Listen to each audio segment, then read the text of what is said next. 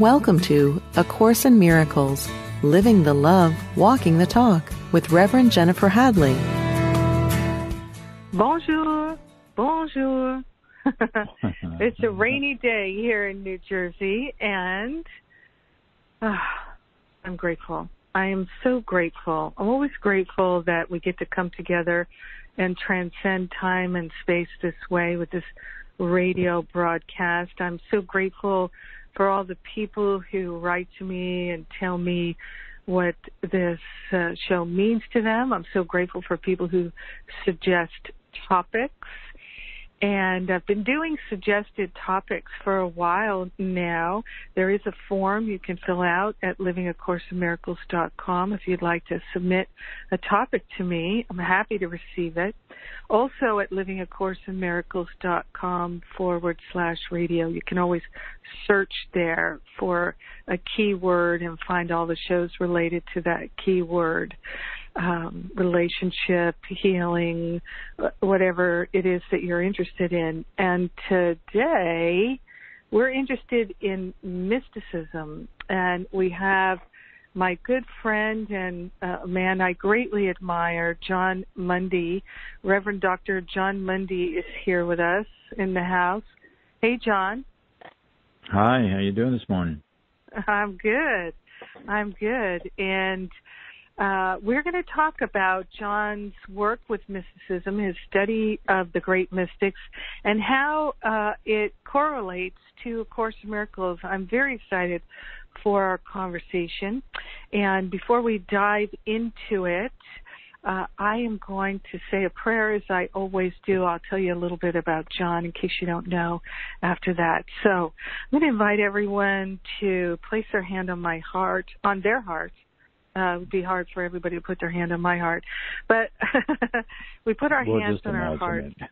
Yeah, exactly.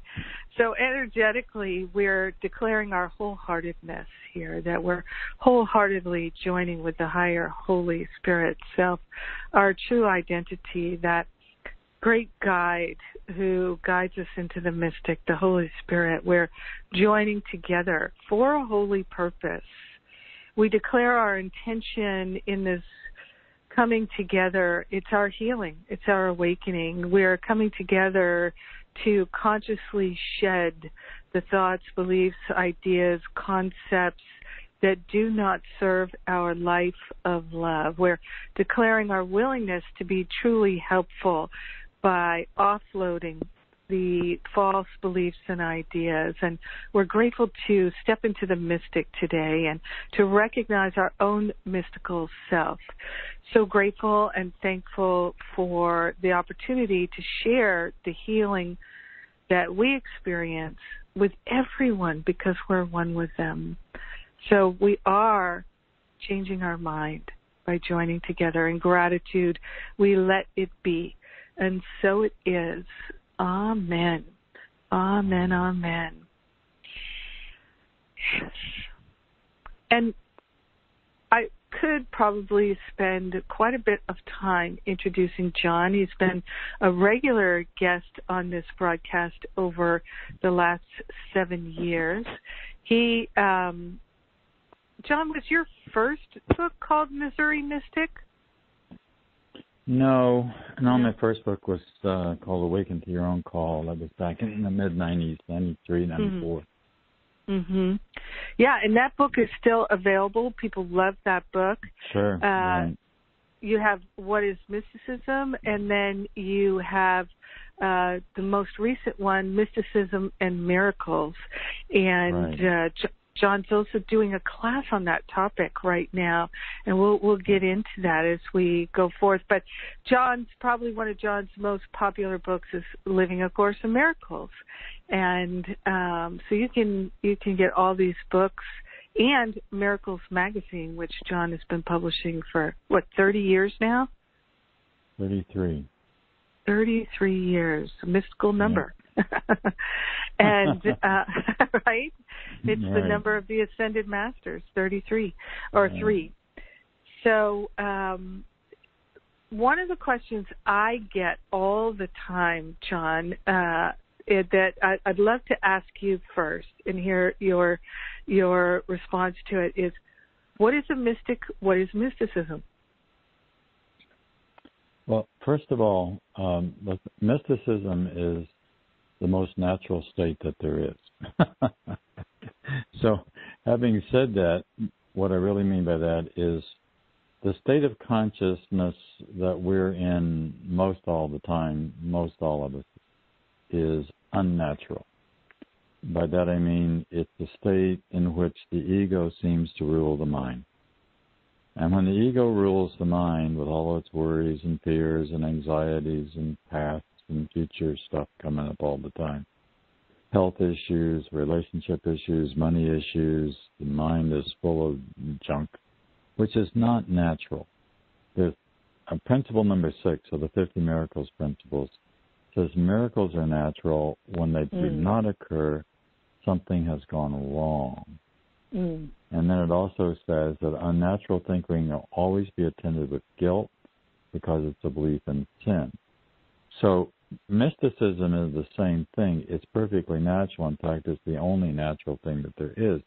It's the state in which we are when we are 100% back into our right mind. It's the state of mind that we would have when, let's say, we're in heaven, when we're enlightened, when we have completed this world. And, you know, the Course in Miracles says this is an insane world. And it doesn't take very much for us to realize that this is an insane world. All you got to do is watch the news any night of the week, and you see that it's an insane world, and it's always been an insane world. You look at all the wars and anxiety and really cruel things that this world is. It's interesting. My wife and I have both been reading some Mark Twain. Mark Twain really understood that this was an insane world. He called it the damned human race. He also recognized that he was a part of the damned human race, to use his own terminology. But he didn't know a way out of it. But if you read his last book, the last section of his last book, Mysterious Stranger, it's pretty clear that he describes this whole world as a dream, and not a very nice dream. It's more of a nightmare than anything else. Well, the Course in Miracles does exactly the same thing. So mysticism is natural. So it's really what we're trying to get to do.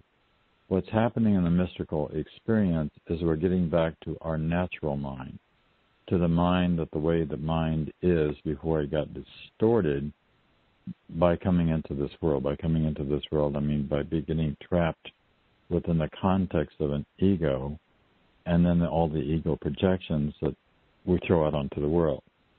So people have always had mystical experiences, which really just means that there's always been opportunities for people to kind of have breakthroughs, moments in which the truth dawned on the mind for whatever reason. It just came into the mind.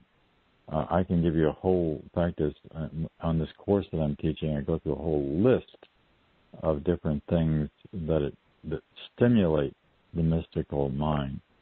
And very often it's just, it's something that comes when we get really relaxed and we're really peaceful. I was just recently, as you know, in Scottsdale, Arizona, gave a talk in Mesa, Arizona, and I had people talk about their own mystical experiences. And this one woman described the mystical experience in which she was just, as a child, she was laying flat on the earth, just absolutely flat on the earth, looking straight up into the sky, and she just kind of disappeared. And she had this profound religious experience, and she was trying to describe it to people. And then she sent me an email the next day, and she says, I don't think people understood how profound that experience was. One of the basic characteristics of a mystical experience, we'll go through a whole list of characteristics in the class I'm teaching. One of the basic characteristics is an ineffability, which simply means that you just really cannot describe the experience. You can try. Poets get close to it. There are times I could give you a quote from Emerson, which maybe I will, which is a perfect description of a mystical experience in about 3 sentences. But still, you don't know what it's like until you actually have the experience. and by the way, I want to say everybody has had the experience, and often the point at which you've had that experience is when you were a child, very young, actually pre-verbal, partly because once the verbal comes in, then the discrimination comes in, and then the rights and the wrongs and the goods and the bads and the pretties and the uglies, which is a part of the divided mind. So the mystical mind or the miracle mindedness would be not a divided mind. It would be just seeing things the way that they are and letting. I've got a good cartoon that I like to use when I teach the class. It's a picture of a man and a dog. It's a cartoon, and they're drawing. They're standing looking at 4 trees. And in the man's mind, there's a car and a woman and a couple people fighting and a sad-looking face and a dollar bill and all this stuff. It means that's what's going on in the man's mind. And that's what he's seeing. And the dog, then there's a little blurb up above the dog, and it shows what the dog is seeing. And what the dog is seeing is the dog is seeing 4 trees. Because that's what's in front of him is 4 trees. The dog is just seeing what's right, what's there, whereas the mind is. I remember once I was on a beautiful beach in St. John's in the Virgin Islands and laying on this absolutely white sand, golden beach, palm tree, blue sky, blue sea, and I'm laying there worrying about money. Here I am in this kind of ideal condition, and I'm worrying about money. So it's not necessarily the circumstances that we are in that can induce that state of awareness, but meditation can do it. The Course in Miracles can help you do it. The Course in Miracles is really intended to help us to get to a place of peace. That's what it says on the very cover of the book. It's published by the Foundation for Inner Peace. And then when we get to inner peace, that is, now we're beginning to get into the mystical mind. There's a line in the Course in Miracles where it says, peace comes to the quiet mind. Well, first we got to get a quiet mind. So how do you get to a quiet mind? And there's different ways to do that. Recently, I did a program on YouTube. I do a once-a-month program called Miracles in Manhattan. I skipped this summer. We'll start up again in November. But I did it with a friend who's a Zen Buddhist. And so the whole thing was on comparing Zen and A Course in Miracles. Well, both of them have the same intention. By that I mean they both intend to get to this peaceful, quiet mind.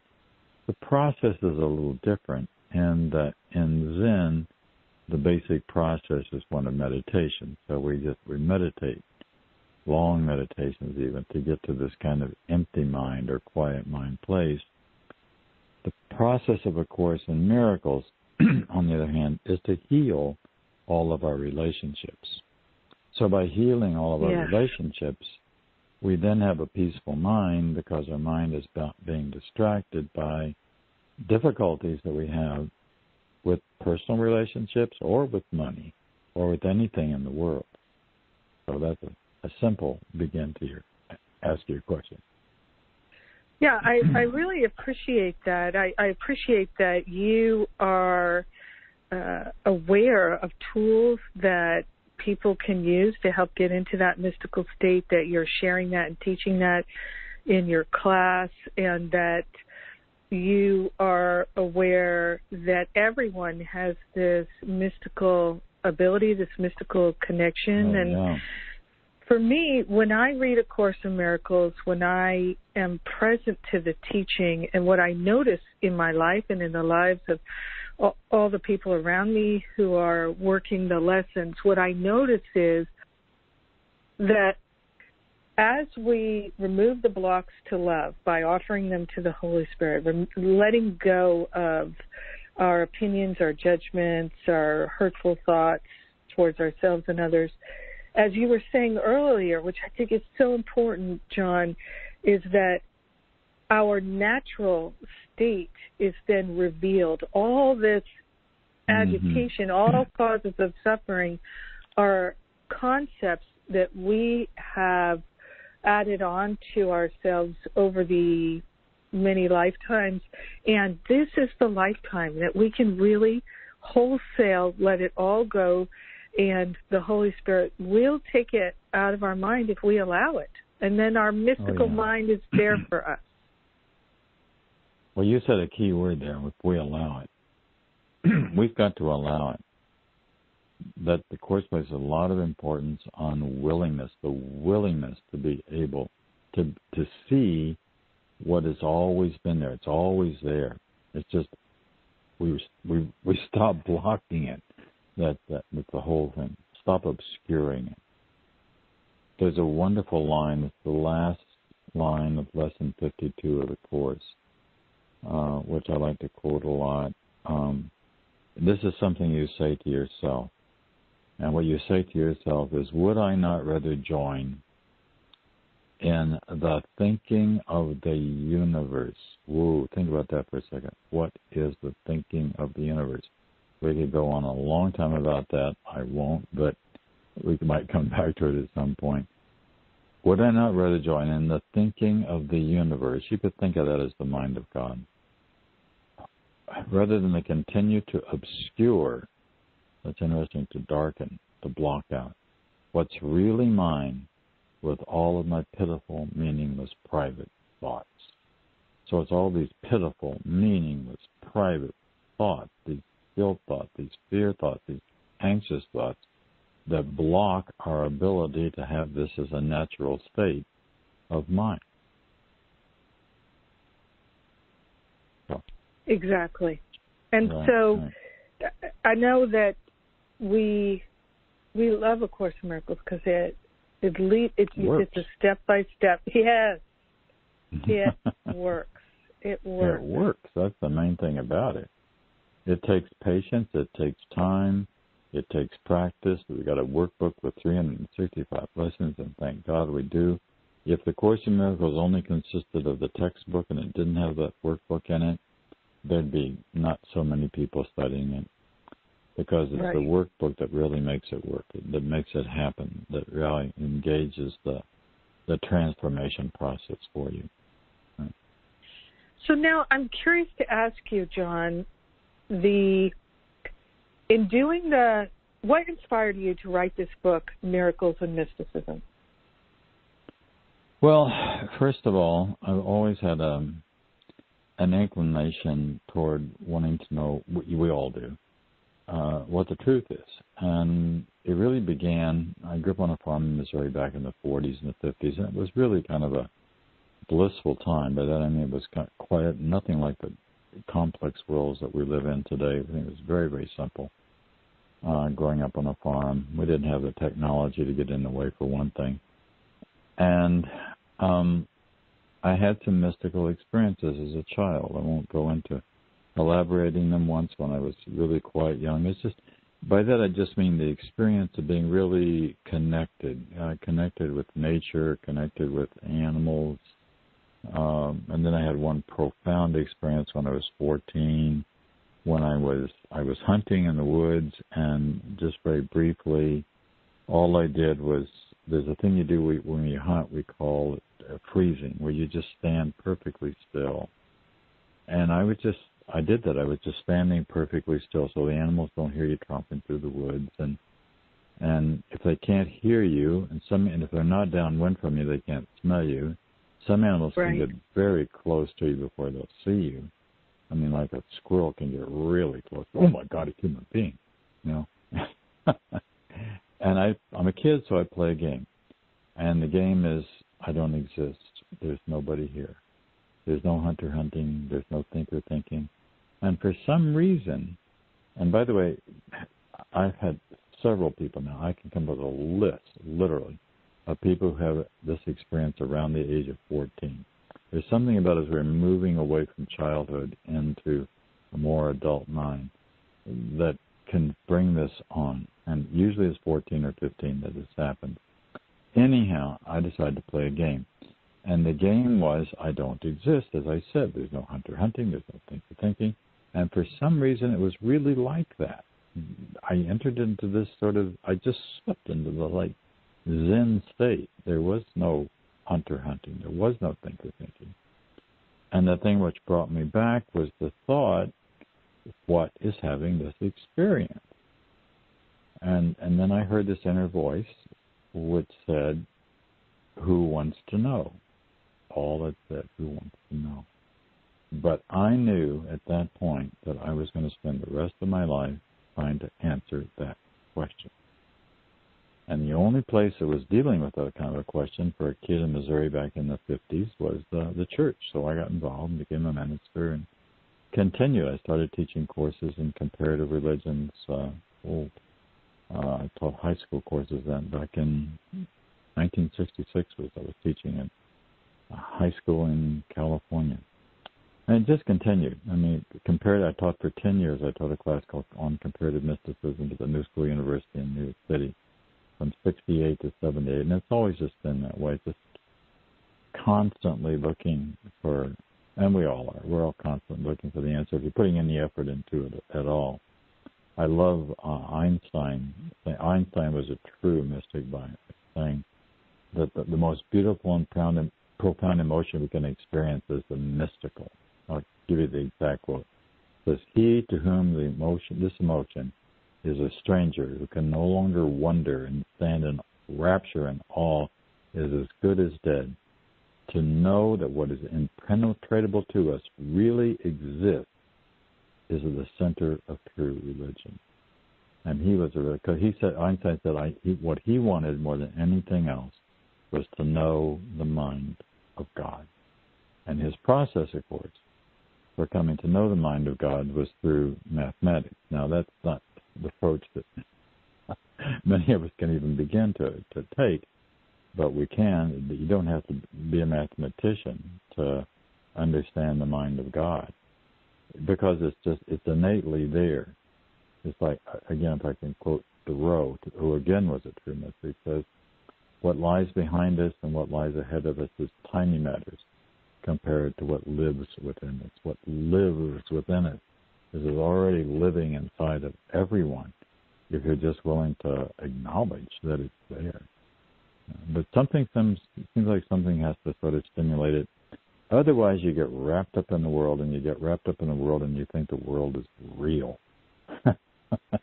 You think all this stuff that's going on the news. It's none of that is eternal. None of that is going to last. Everything dissipates and disappears, including all of the, quote, personalities that seem to constitute the world. It's not that we're not real. It's not that there's not a real spirit. It's not that there's not a real mind. But the way it is, we've got a drama. We've got a soap opera going on inside our heads most of the time. That soap opera, that drama, keeps us from being able to see into eternity. So. Well said. Well said. We're coming up on our time here for a break. And before we go to break, I would like to mention that you can see how rich this topic is. I'm so glad you were able to do the show with me this week, Jon, because I know You've got your class on miracles and mysticism, and people can jump in and join at any point. And this is your second class that you're doing on video on the platform of Zoom, which I use for almost everything I do now. And I know you've been really enjoying it. People really enjoy being able to connect with you on the video live. It's so fun, isn't it? Oh, it really is. It's nice to be able to see the folks and all over the world. That's what's the exciting part. It's not quite the same as being in the classroom, but boy, oh boy, it's the next best thing. That's for sure. No doubt about that. Yes, it is. Yes, for sure. Right. You know, I want to let. Oh, that's okay. What I'd like to let people know is that they can go to miraclemagazine.com or jenniferhadley.com, and you can register if you decide you'd like to join in the class. And there are payment plans available for the class. You can get started right away. and join with Jon in this wonderful opportunity. And knowing that we have so many episodes of this radio show that people might listen to this a year from now, the class will still be available then, I'm sure. So it's time for us to go to a break. I'm Jennifer Hadley. My guest is Jon Mundy, and we're talking about A Course in Miracles. We're living the love, we're walking the talk on Unity Online Radio, and we'll be right back. Welcome back. I'm Jennifer Hadley. My guest this week is author and Missouri mystic Jon Mundy. So you have your event in New York State. Why don't you just say a few words about that before we pick up the topic again? Sure. Well, we're having a retreat on Columbus Day weekend. That's October 5, 6, 7, and 8. You can either leave on Sunday the 7th or you can stay and leave on Monday the 8th, your option. The topic is awakening to the one mind, which is something that mysticism is all about. It's about awakening to the one, realizing that there is just one mind, that we're not separate, that we're not broken off, that the ego is very broken off. It's isolated. And it's for that very reason that it suffers. There's a line in the Course where it says divine abstraction, which is like a name for God, takes joy in sharing. And we really do take joy, and that's our greatest joy. People are so afraid that when they die, there's going to be nothing, or they'll be isolated. It's quite the difference than that. It's actually a reunion with the whole, rather than a breaking off of the whole. But so it's about awakening to the one mind. And you just go to our website, miraclesmagazine.org, to find out more about it. It's coming up just a couple of weeks.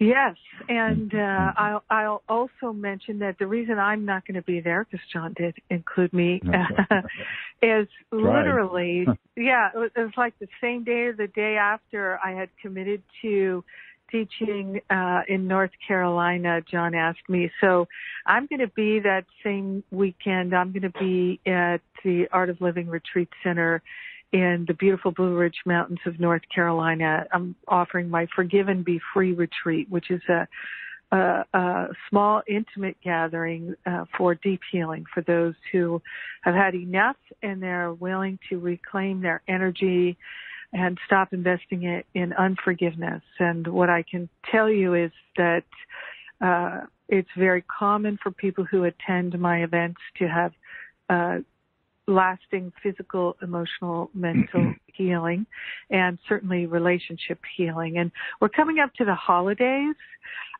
so I like to put a lot of attention on doing the deep healing forgiveness work before the holidays so that we're not repeating the same painful patterns of the past. So if you'd like to come join me, I encourage you. We have payment plans. I always have payment plans for people who would like to do the deep work. And following my Forgive and Be Free retreat is my spiritual counseling training intensive, which is open to anyone and everyone. We've had everyone from lawyers, medical doctors, accountants, all kinds of people, as well as life coaches, grandparents, people who would like to be spiritual counselors, people who would like to be coaches, people who are coaches, family therapists, longtime therapists, all kinds of people come to my spiritual counseling training intensive to earn their CEUs and to learn mystical, really, truly spiritual techniques that they can use for themselves and their clients, and to deepen your ability to listen and to communicate. It's really so much about communication. Jon, which leads me to another question. Jon, I've been a spiritual counselor for 18 years now, seeing clients and couples and even business partners. You still do counseling, don't you? Do you have information about that on your website? Well, just that it's there and that it's available. There's a number that they can call and all that sort of stuff. Yeah, of course. Yeah. So you've been doing counseling for many decades. And so I just bring it up. I always bring it up when I've got someone who does counseling on the show, because many times people are struggling on their own, and they don't even realize that spiritual counseling is available, because it's a very different thing from psychological, and and it's deeply healing and transformative, and so there's that. Now, I would like to ask you a follow-up question to what you were sharing before the break. And I don't want to go off on a tangent, but I just do want to say, when you were talking about Einstein, I immediately got a thought about Helen Schucman, whom you knew, and she was your therapist, right? That these two are unlikely mystics, and I feel as though they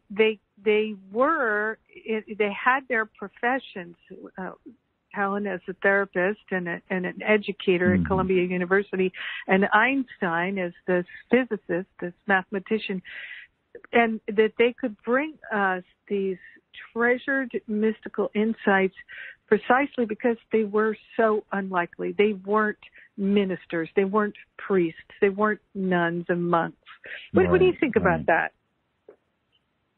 Well, yeah, that's good, because, they didn't have any kind of training of that sort. So another word that we could use besides training is indoctrination.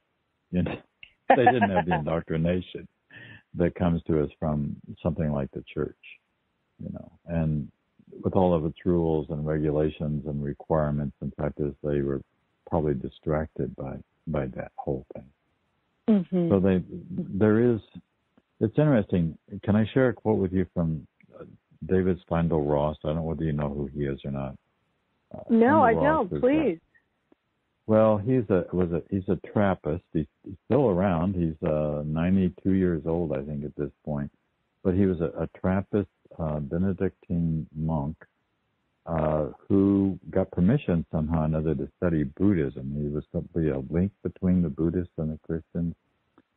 And he wound up getting so much into Buddhism that he's sort of a Christian Buddhist. It's sort of a strange thing to say, but I love this quote from him. It says, religion start with mysticism. There's no other way to start a religion. Eventually, however, religion tends to lose the direct tie to the mystical from which they grew. So Jesus, I'm not quoting him now, but Jesus was a mystic, Buddha was a mystic, Muhammad was a mystic, and they all got, it's interesting if you look at their life stories. I mean, Jesus is off wandering in the wilderness when he has this really most profound experience. Buddha studying under the Bodhi tree, Muhammad's meditating in a cave. I mean, it all really starts when they're alone and isolated, and they break through and begin to have this kind of conversation with God. So let me go back to the quote from David. He says, I compare this to a volcano that gushes forth. That's the mystical experience. And then the magma flows down the side of the mountain and it cools off. And when it reaches the bottom, it's just rocks. You'd never guess that there was fire in it. So after a couple of 100 years or 2,000 years or more, what was once alive is a dead rock. I'm talking about religion. Doctrines become doctrinaire, morals become moralistic, ritual becomes ritualistic. What do we do with it? We have to push through the crust and go to the fire that's within it. Everything starts in mysticism, and then it gets codified and made into rules and laws and creeds and doctrines, and then it becomes, that's one of the reasons the churches are dying today. It's lost the fire. It's lost the energy that was there in the beginning for everyone. You got to rediscover. And what's nice about A Course in Miracles is A Course in Miracles and other things like A Course in Miracles. The Course says of itself, this one form of a universal course. It gets you back to the fire. It gets you back to that energy. It gets you back to that. Remember what the Course is all about. It's about a word that I really like a lot is remembering, but more important than remembering is recognizing bringing it back into the mind, what the mind already knows. We already know all of this. So that's what happens is we just recognize. I think that's also one of the things that happens with folks when they pass away. When they die, it's the recognizing nothing is lost. You're going home. Why do we talk about people?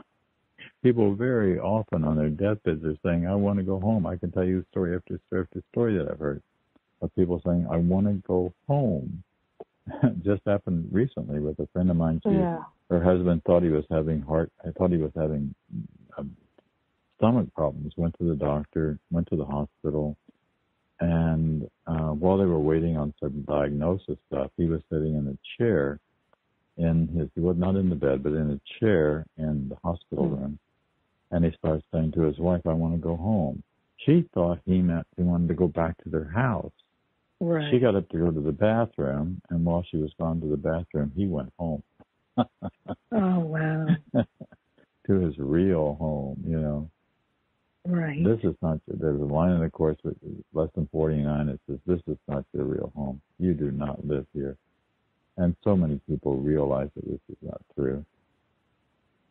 But they don't know how to find the way back home, even while they're in this world. That's the trick. The trick is being able to do it while you're still here in this world.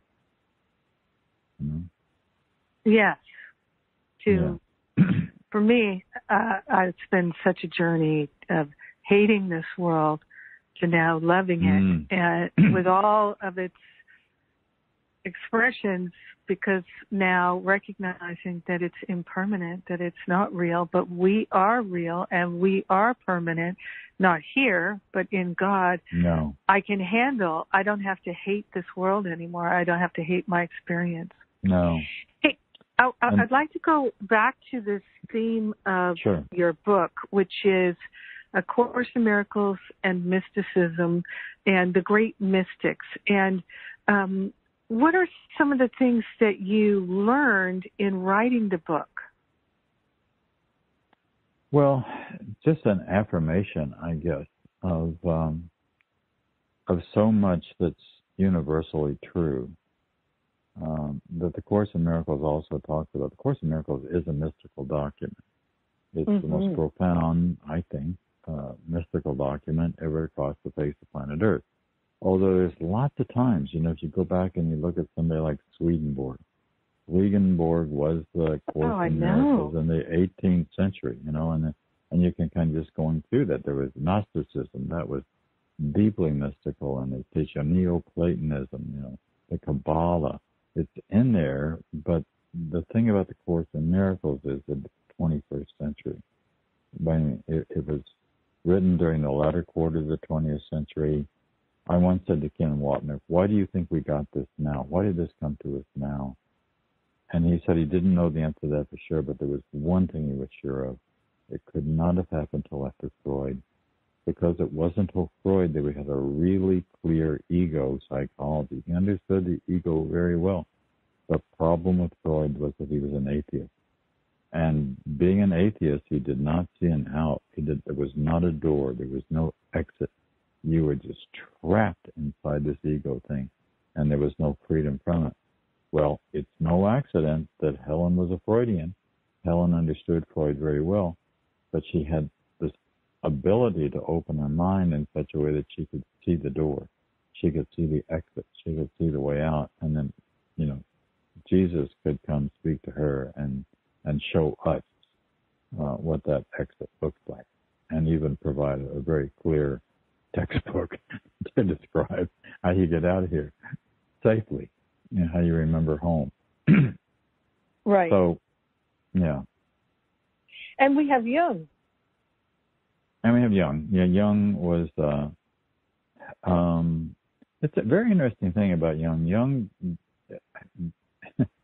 said of himself, and I think in the Red Book, that he was not a mystic, which is really interesting because he says, I'm a scientist.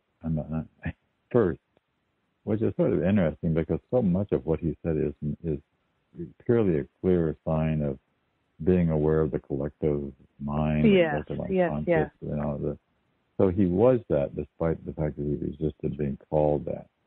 on his own, but it really opened up the whole world. He saw what he did believe in God. I mean, there was no doubt about that. Yeah. Yeah. Right. Well, and it makes sense to me that also being a scientist, and many mystics are very scientific, like Einstein. Oh, yeah. They're super scientific, and because their mind is so vast, they can hold it all and not see contradictions and not have to close off any part of it. Had he claimed mystic, perhaps his work would have been less valuable to people because of their, not being religious or spiritual themselves, and then discounting it because of the spiritual nature of it. So, makes sense. In your experience of writing the book and studying these mystics, did you come to a greater appreciation of the Course? Oh, sure. How could you not? I mean, it's all there. It's all in the Course. What the mystics see is what my book is about. Is really kind of comparing the insights of mystics with the teachings of the Course in Miracles, in a way saying, look, this isn't new. What's new is the packaging. What's new is the way that it's all laid out so clearly, very, very clearly, and by a psychologist who was able to describe all the process that we have to go through to awaken. That's why our theme for the retreat is coming, Awakening to the One Mind. We are awakening to this remembrance of the truth that's always in it. Indeed. There's a lot the Course is trying to, and when you get that this is not a real world, I mean that really bothers people sometimes. But it just means that it's made. It's made up. It's a construct. It's a concept. It could have been made up lots of different. In fact, as you travel very much, you see there's a lot of ways of making it up. You study history, you see all kinds of ways of making it up. But it still winds up being made up. And one of the things the mystic sees is the Course says very clearly that time itself is where the story is. And the story isn't real. But it's like when you have a dream at night. And you're dreaming, it all looks very real, but it also occurs in time. You're going through, there's an event, and then there's another event, and then there's another event. In a way, what the Course is saying is, well, actually, it says that time's a vast illusion, that it's relative. That's Einstein's discovery. It can speed up, it can slow down. And what's really interesting is what happens if it stops. If we could really stop all the machinations of the mind, you really can't. Meditation gets us there. It opens the door for it, but then you've got to kind of go into that door. So, and then the Course also helps us understand that even though there is a story, the Course says the script is written, or as Einstein said, God does not play dice with the universe, and so there's a process, and the more we can connect with that process. I've been studying lately. I'm reading a book on Dharma, which is a Hindu concept, which is really just the concept that everything, even every one of our thoughts, every word that we say, every action, but let's go back to the root. Back to the root is thought. Every thought has its effect in the universe, and it especially has an effect in our lives. So if we're angry, if we're attacking, if we're projective, we're blind, we cannot see. That's why the Course is trying to just, there are 34 times that the Course in Miracles uses the phrase, watch your thoughts. Watch, what are you thinking? And why are you thinking that? Why are you angry? Why are you attacking? Why are you being disappointed? Why are you being upset? Where is that coming from? Those kind of thoughts can only come from an ego. You are not an ego. That's the very basic, clear message of the Course. Your spirit, your mind, you're part of God. That's what we got to get back to remember. Another way to say that is to say that there's no duality, there's no other, there is no subject. This is a mystic's great discovery. There's no subject-object. There's the way the Course, there's a wonderful line. I love little 5-word sentences from the Course. One of them is, there's nothing outside of you. Now, what it means when it says nothing outside of you means there's nothing outside of your mind. Everything is a part of the mind. I listened to the astrophysicists like Neil deGrasse Tyson talking about dark energy, like this. It's the thing. 85% of the universe is made up of this thing, which we cannot see because it doesn't reflect light, and yet we know that it's there because there's this gravitational pull about it. It's affecting everything, and I think, well, why don't we call this huge invisible thing that's really kind of running or operating the universe? Why don't we call it mind? Why don't we call it God? Why don't we call it love? Why don't we call it what it is? Instead of just limiting it somehow or another to some physics. It's not. Right. It's not just physics, Well, anyhow, this is all. It's just fun stuff. It's really fun stuff to think about. My goodness. It is. It's so liberating. I remember years ago I wrote an article for Science of Mind magazine about Lynn McTaggart's work in her book The Field, and she called it The Field, and the field of energy instead of the mind, and their experiments that have been done, obviously many people know them, with working with the field or the mind to shift things. One experiment that was so powerful was a group of a couple thousand people committing to meditate every day in the Washington, D.C. area, and the crime rate went down by 25% while they were doing it. Yeah. Wow. Isn't that great? It is. And, You don't know. I mean, you don't know how there's a line in the Course, you do not know how powerful your thoughts are. And for example, if the mind can heal the body, but the body can't heal the mind, then obviously the mind is a stronger thing here. So again, what are you thinking? No. Yes. And the body is a tool of the mystic, that we can use the body to help us connect with the mind by shifting our, we all can experiment with taking our awareness from where our physical body is and where we think we are. It's sitting behind our eyeballs, and we can project our mind to the past, to the future, to a distant place, all kinds of, we can project our mind all over the place. And we know this, but then we feel trapped in the body. So this is the time of the everyday mystic, the ordinary mystic, and realizing that this is our, as you said, it's our naturalness. It's our natural state. Right. And I'm so glad you're doing this class at this time. I think I know that people are really loving it. And we are about out of time here. It goes so quickly.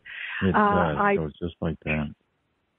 And I'd like to remind people that both Jon and I are doing different events. That first weekend in October, Jon has this wonderful gathering in New York State, and you can go for a day or you can go for the weekend. And then I have my Forgive and Be Free retreat in North Carolina, followed by the Spiritual Counseling Training Intensive. So you can come for the weekend, or you can come for 10 days, or you can come just for the training, whichever you prefer. And Jon's class, you can go to Miracle Magazine. Is it .com or .org? .org, O-R-G. .org. And you can look for his events there and the class there. Also, you can subscribe to Miracles Magazine, which has articles by people like me. And yes. and that magazine is packed. That is a wonderful resource, and people hold on to them because they're so much a resource, and you can get back issues too, I believe. And so I encourage people to look for that, to check out Jon's book, Miracles and Mysticism. And I'd like to say thanks to all the people who support this radio show and make contributions to Power of Love Ministry to support the show and to support the free text messaging that we're doing, the free classes that we do, the transcribing of the radio show, all these different things that we do. Much appreciated. And it's time for us to close. So I invite everyone, we take a breath. We give thanks to the higher Holy Spirit self, leading us and guiding us all the way, every day. Thanks to Jon Mundy. In gratitude, we let our healing and expansion be. We know it's done, and so it is. Amen. Amen, amen.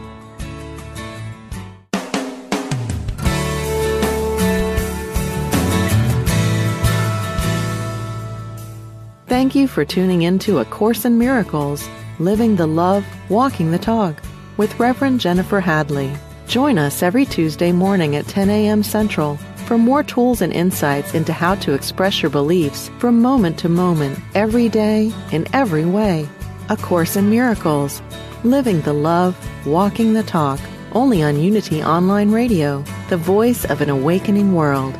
This program is brought to you in part by JenniferHadley.com, a global resource providing tools, insight, and support for those seeking to live A Course in Miracles every day in every way. Online at www.jenniferhadley.com. While there, we invite you to visit Jennifer's blog, where you can join with the community of like-minded people who have become Jennifer's prayer partners through her daily power prayer. Like them, you can enjoy this extra support as you come to walk your talk and live A Course in Miracles every day in every way.